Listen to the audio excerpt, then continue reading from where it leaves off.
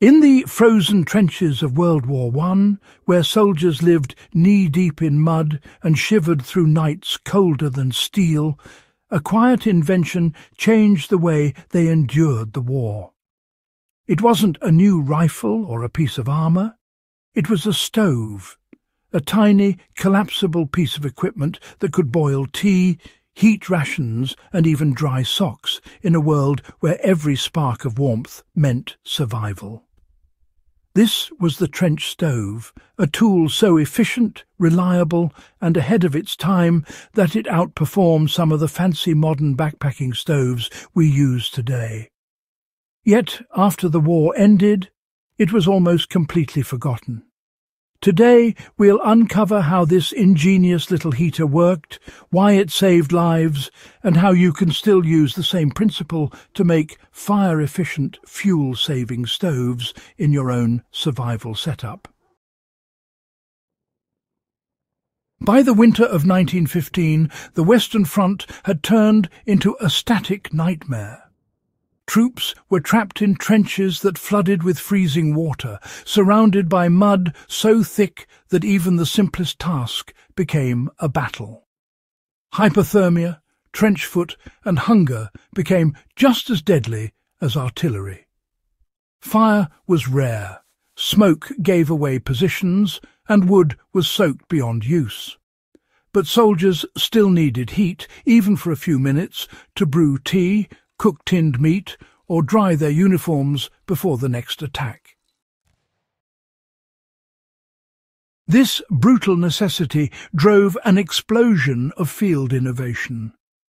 Soldiers and engineers alike began crafting portable stoves from whatever they could find: tin cans, shell casings, food tins, and even discarded ration boxes. Out of this chaos came one of the most ingenious survival tools of the entire war: the trench stove. The genius of the World War I survival stove lay in its simplicity. Most fires waste more heat than they produce because the flame burns too quickly and the air escapes.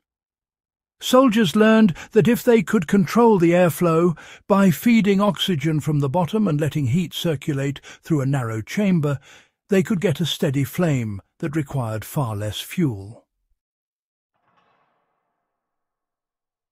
One of the most famous examples was the Tommy cooker, a small, foldable stove issued to British troops. It used solidified alcohol fuel and a simple metal frame to concentrate heat on a single point, enough to boil water in just a few minutes. But you know, when supplies ran low, soldiers built their own from food tins and clay. They would punch holes near the base for air intake, create a chimney hole at the top, and burn anything that could hold a flame: wax, dry paper, twigs, or even bacon grease. German and French troops had their own versions. The Germans called theirs Esbit, or solid fuel stoves, a concept so effective it's still used by NATO forces today.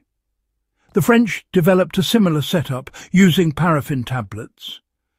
Across all armies, the idea was the same: small, concealed, fuel-efficient heat that didn't smoke or draw attention.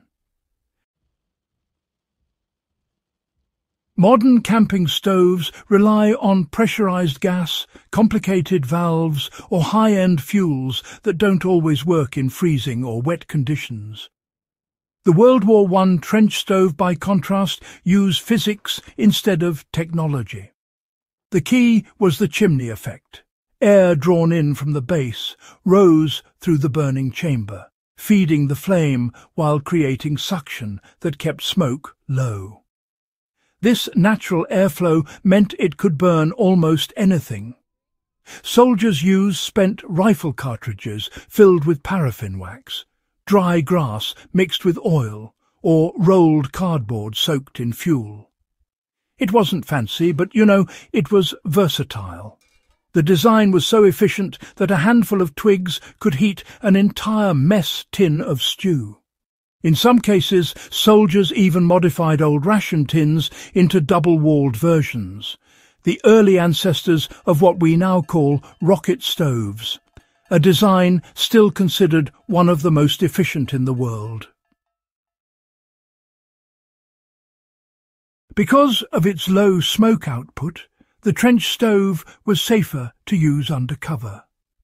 British snipers and signal units often used them at night to warm rations without giving away their position. It was quiet, clean-burning, and light enough to carry in a bread bag. This World War I survival principle isn't just a historical curiosity. It's a lesson in resourcefulness, if you will. You can still build a stove based on the same design today with, well, almost no tools at all. Start with 2 metal cans, one slightly smaller than the other. The outer can, you see, becomes the body, and the inner can acts as the burn chamber. Punch several small holes around the base of the outer can for air intake, and 1 or 2 larger ones on the upper rim for exhaust. Then, insert the smaller can, fill it with a compact fuel source, dry twigs, wax paper, or even a mix of candle wax and sawdust, and light it from the bottom.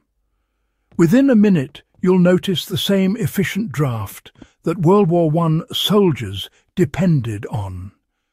A clean, hot flame that concentrates upward instead of spreading outward. Quite ingenious, isn't it? Now, this simple design, often called a hobo stove or tin stove after the war, remains a favourite among survivalists and preppers because, well, it requires no commercial fuel. In fact, some field survival instructors still teach the Tommy Cooker principle. That fire control is more important than firepower, you see. The goal isn't to make a big flame, it's to make a smart one. Fascinating, really, how these old principles continue to find relevance today. If you're ever caught without a modern stove, knowing this technique could mean the difference between hypothermia and a hot meal. It's efficient, reusable, and works in rain, wind, or snow with minimal smoke. After the war, the trench stove faded into obscurity as mass production of liquid fuel and pressurized stoves took over. But, you know, the science behind it never disappeared. Its descendants, the Esbit stove, the rocket stove, and even some ultralight backpacking models, still use the same airflow and fuel principles perfected by soldiers a century ago. What made the World War I stove special wasn't its material or appearance. It was the mindset behind it. In a world stripped of comfort, men used scraps, soot, and, well, ingenuity to create warmth where there was none. That spirit of self-reliance is the real survival lesson. Whether you're a historian, a survivalist, or just someone fascinated by forgotten ingenuity, the trench stove stands as proof that human creativity burns brightest when the world goes dark. The World War I survival stove was more than a tool. It was a symbol of endurance. It showed that with enough understanding of nature and a few simple materials, you can create heat, food, and hope even in the worst conditions. If this piece of forgotten fieldcraft sparked your curiosity, subscribe to In the Beginning for more deep dives into wartime survival methods, field ingenuity, and the tools that shaped human resilience. Share this with fellow history buffs and outdoor enthusiasts. Because, honestly, the lessons that kept soldiers alive in the mud of the Great War still matter for anyone who values skill over gear.